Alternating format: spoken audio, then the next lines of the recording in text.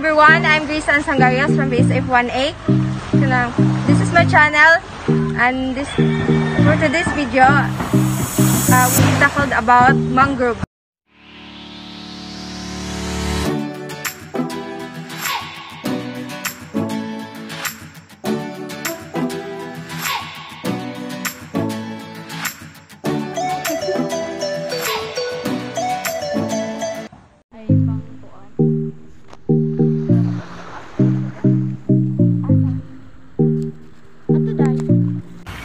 So, what is mangrove? Mangroves store more carbon than terrestrial forests. Mangroves help people weather the impacts of climate change, but they also help motivate its causes. The reproduction of mangroves. So, mangroves reproduce by flowering with pollination occurring via wind and insects. Once pollination occurs, the seeds remain attached to the parent tree.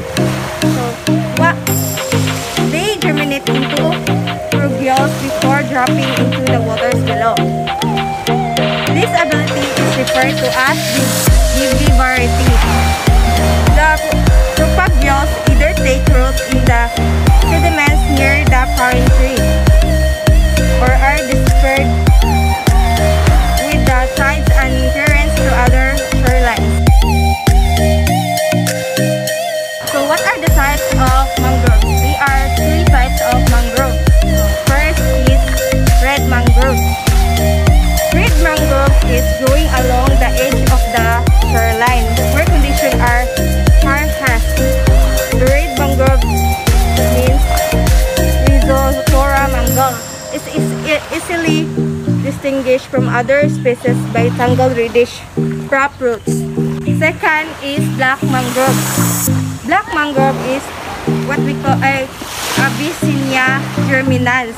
The black mangrove is characterized by long horizontal roots and roof-like projections known as pneumatophores, and it grows at elevations slightly higher than the red mangrove, where tidal change exposes the roots to air.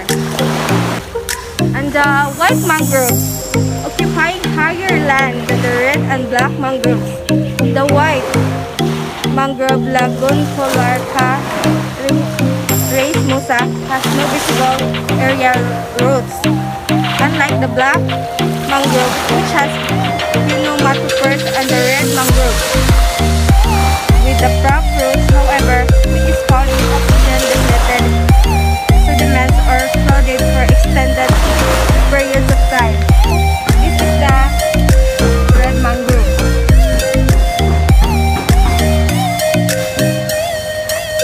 And this is the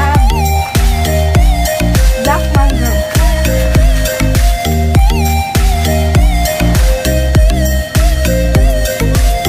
And the white mangrove.